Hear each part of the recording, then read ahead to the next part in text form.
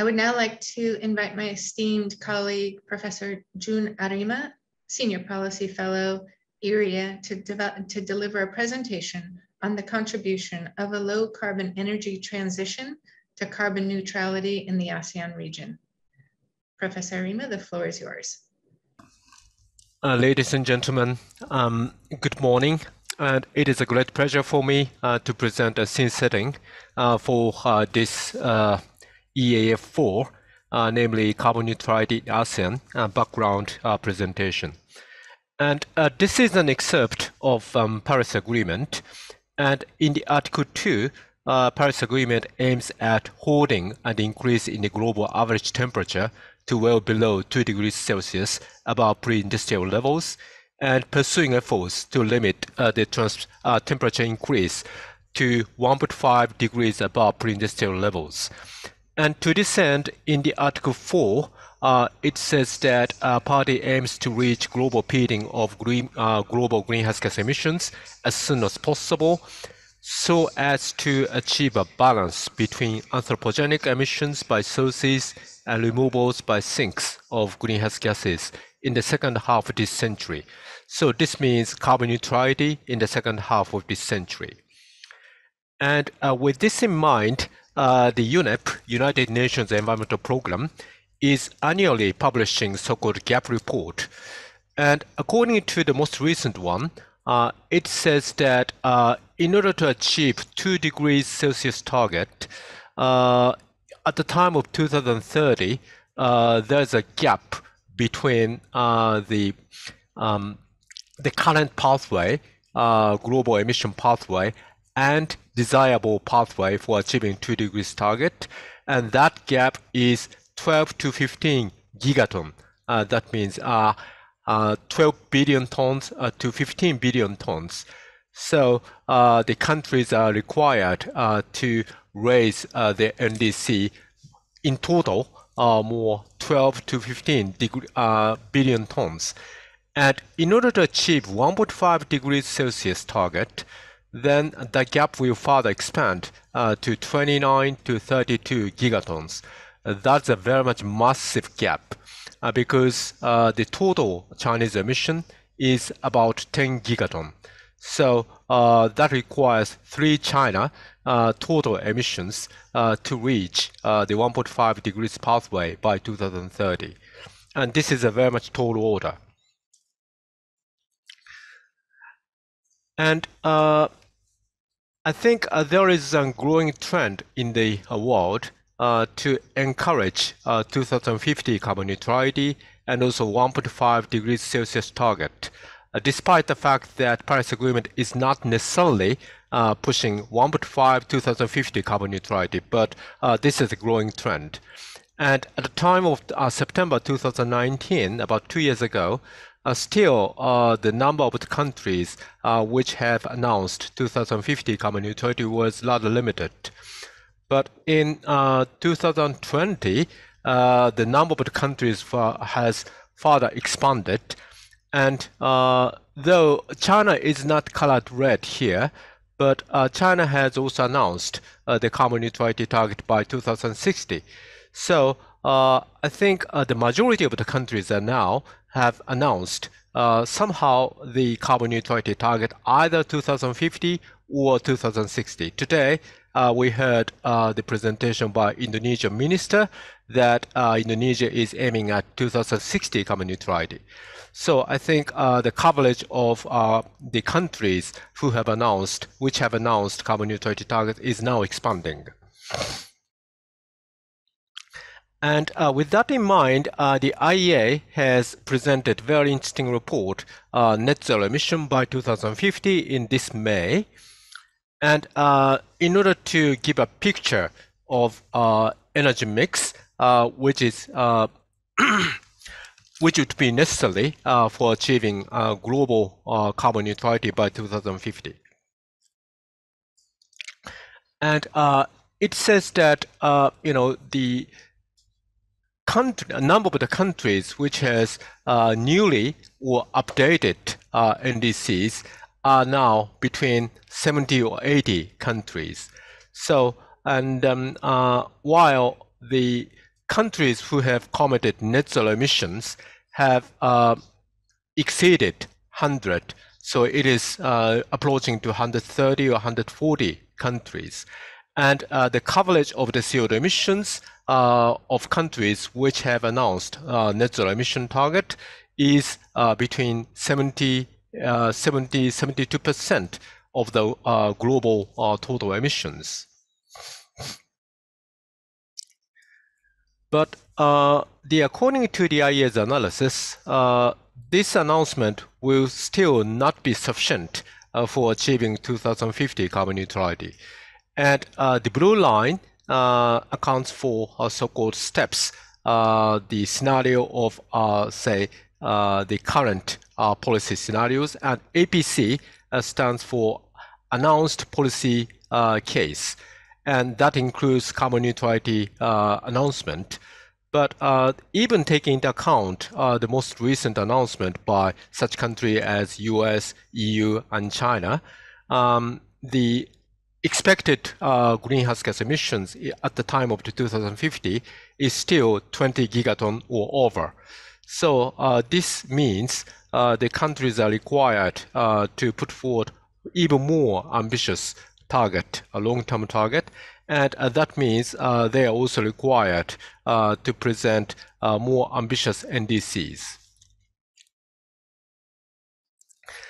And in the scenario of carbon neutrality by 2050, the IEA considers that in order to achieve global net zero emission, developed countries need to decarbonize their energy systems or the whole economy even before 2050.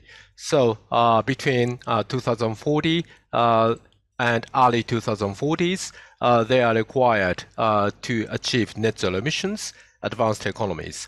And as for emerging market and developing economies, they will need to start decreasing their emissions immediately from now up until 2050 and a little bit beyond 2050. And looking at per capita CO2 emissions, the per capita emission of the advanced economy is much higher than that of the emerging and developing economies, but they are going to converge towards 2050, 2040 and 50 towards zero emissions per capita.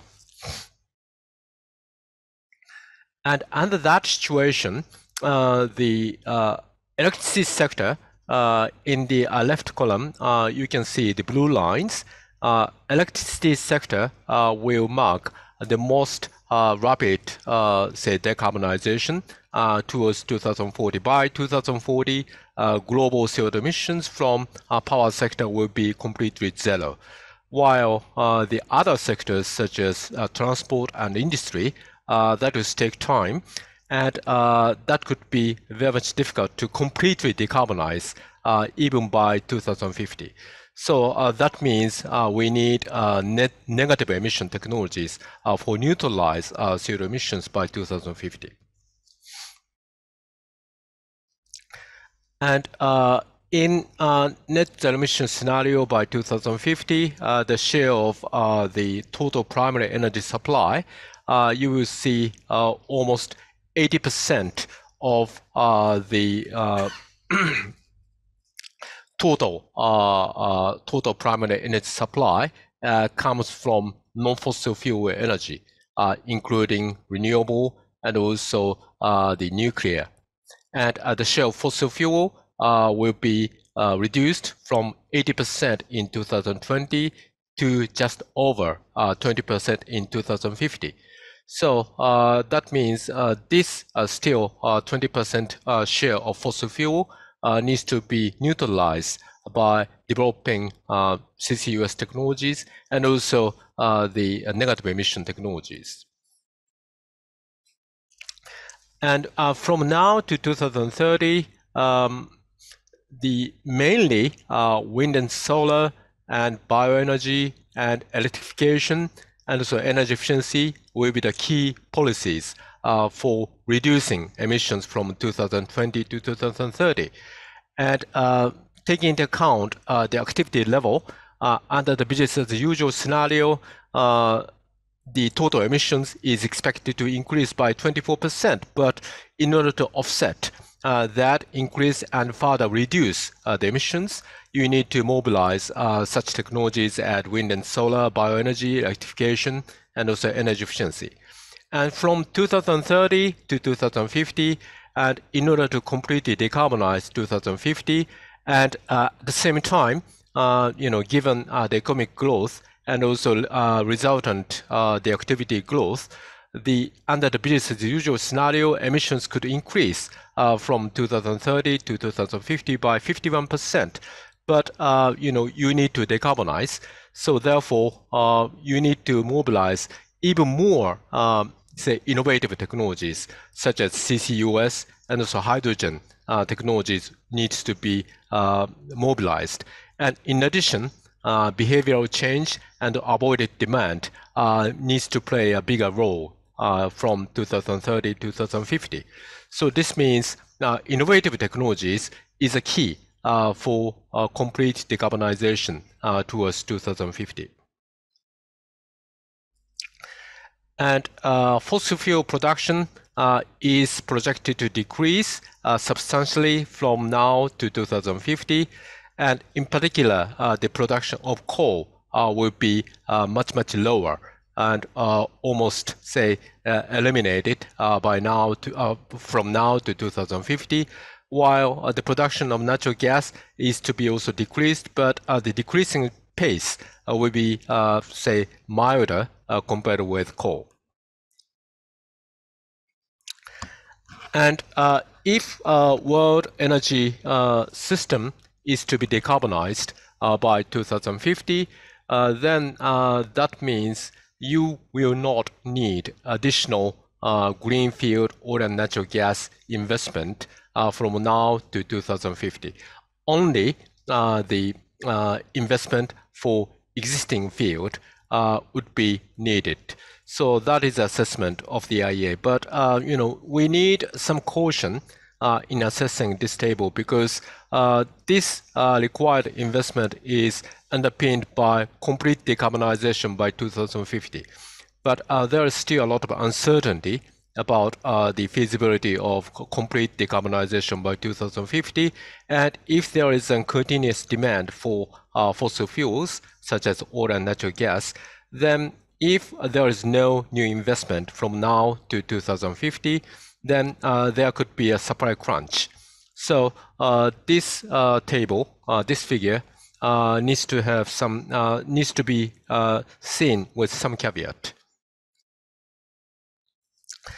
And in the power generation system by 2050, obviously the share of solar and wind will substantially increase. And looking at the share of these technologies in 2050, that accounts for almost 70% of the total power generation. And in addition, fossil fuel with CCUS and also hydropower and also nuclear will play a role. So in total, the power generation will be completely decarbonized by 2040, 2050, and also even much earlier. And this is some picture presented by the IEA for the whole world. But as presented by several ministers, including Secretary General and also Brunei Minister and other ministers, we need to look at the country-specific and also regional-specific circumstances. And looking at global CO2 emissions, Asia is, without question, the driving force of incremental CO2 emissions from now to 2050. And looking at each country in Asia in the right column, though China will see the peak out by 2030, but under the business as usual case, India and ASEAN will continue to grow their CO2 emissions. So how to, say, reach a peak out and also start decreasing their CO2 emissions, that is a big question and a big challenge. And this is ERIA's most recent outlook. And it shows that in line with rapid economic growth, energy demand in ASEAN will continue to expand very much sharply.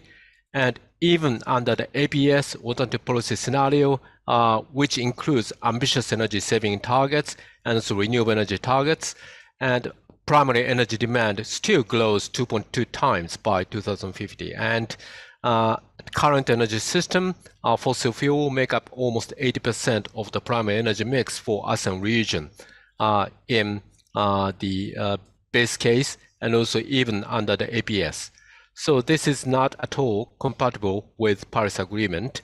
And ASEAN countries are parties to the Paris Agreement, so they are also required to contribute to the ultimate objective of the Paris Agreement, which is aiming at the stabilizing temperature rise well below 2 degrees, and so for achieving global carbon neutrality towards the second half of this century.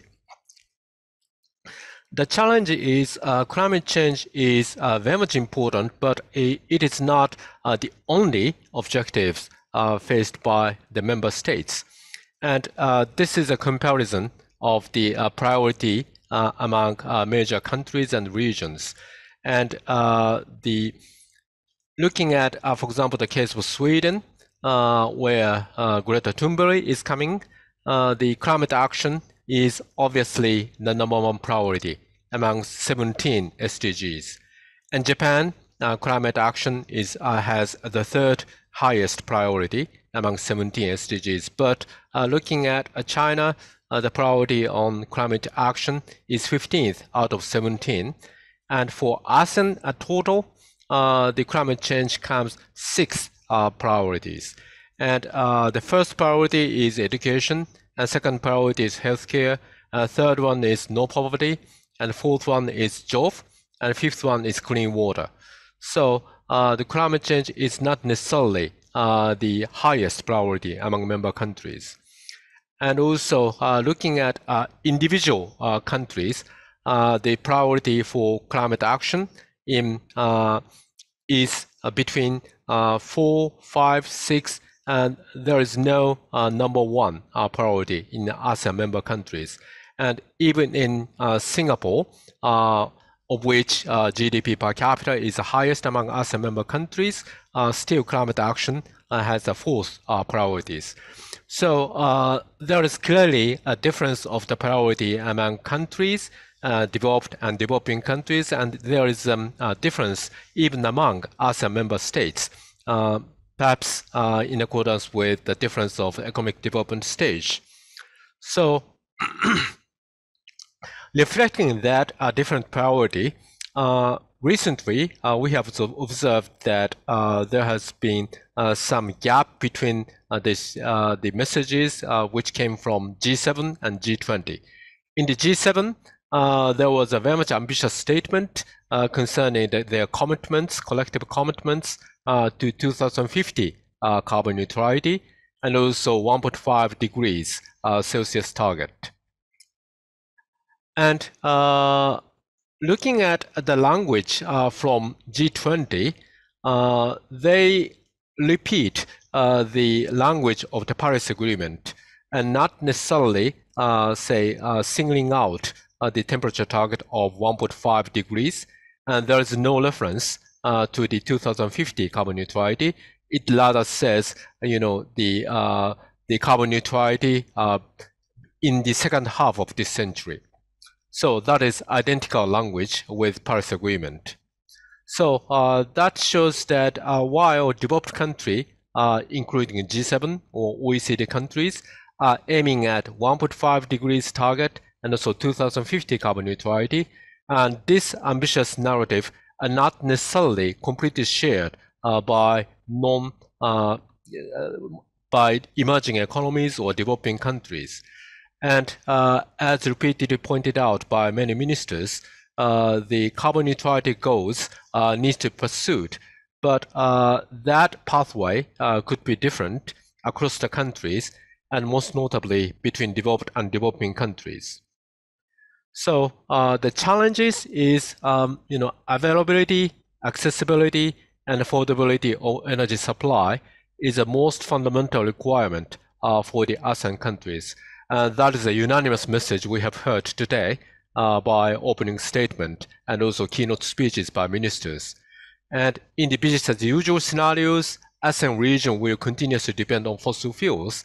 And we have heard a very much encouraging statement by many ministers that countries are making best efforts for reducing the share of fossil fuels and also eventually, say, phasing out some coal, inefficient coal power plants, and also for longer term, the phasing out of completely coal power plant. That is very much encouraging messages. But I think that time frame could be different from country to country.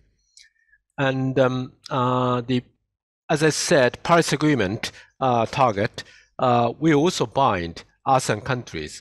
So they need to make an utmost efforts to pursue low carbon energy transition, aiming at carbon neutrality in the second half of the century. But pathways towards carbon neutrality could be diverse among countries, and one size does not fit all.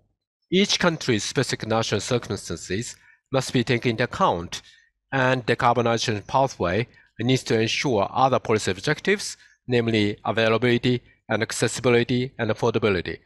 And looking at, the high priority is given to poverty eradication or education or healthcare or others, all of which needs substantial financial resources. Therefore, affordability strongly matters in this region. So to this end, all the options for low carbon energy transition towards decarbonization should be explored. So that is why technology optimal approach would be needed for minimizing cost for achieving carbon neutrality.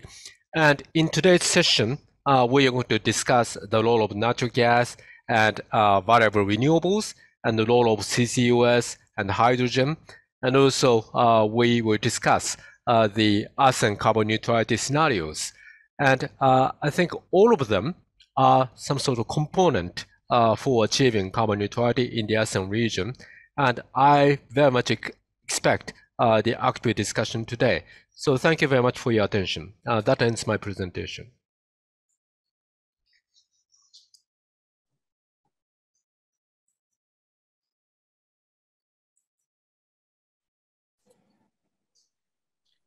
Thank you, Professor Arima, for providing the overview and setting the stage for today's discussions. You've raised very important issues regarding affordability, availability, and accessibility, as well as the issue of different levels of prioritization of climate change. One size does not fit all, and technology is key for carbon neutrality.